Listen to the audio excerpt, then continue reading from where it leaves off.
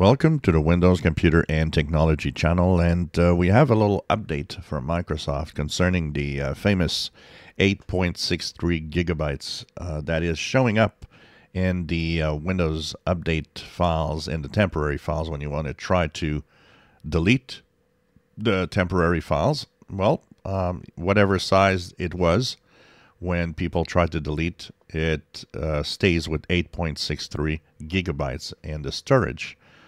So what happens is that Microsoft did confirm that it's actually a reporting error, meaning that the 8.63 gigabytes that some of you see on your Windows 11 24H2 is not a real number. It is actually all the files that were there were deleted. But the 8.63 is a reporting error from the app itself. So this is kind of an interesting little bug here. So what they're saying is there isn't 8.63 gigabytes of files. And so that's why it can't delete it, even if you try again, because there are just simply any files there.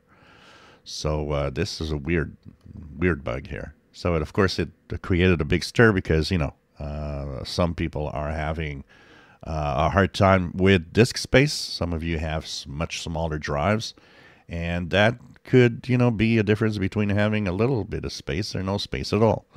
So that is, in fact, a reporting error that they're saying. So, of course, I would guess maybe this month, when we get the Windows updates for the bug fixes, I would guess that would be the time that probably this will be fixed.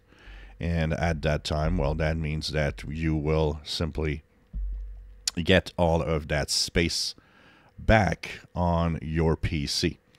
So this is going to be interesting. Talking of that bug fixing update, which I have received in advance because I'm on release preview on 24H2.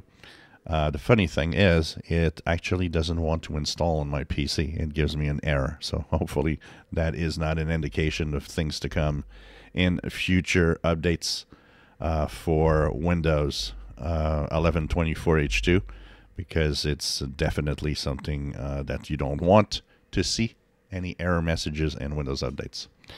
So, yep, wrong reporting. Apparently the files are gone. It's just that the space is wrongly shown as 8.63 gigabytes used. If you enjoy my videos, please subscribe, give us thumbs up. Thank you for watching.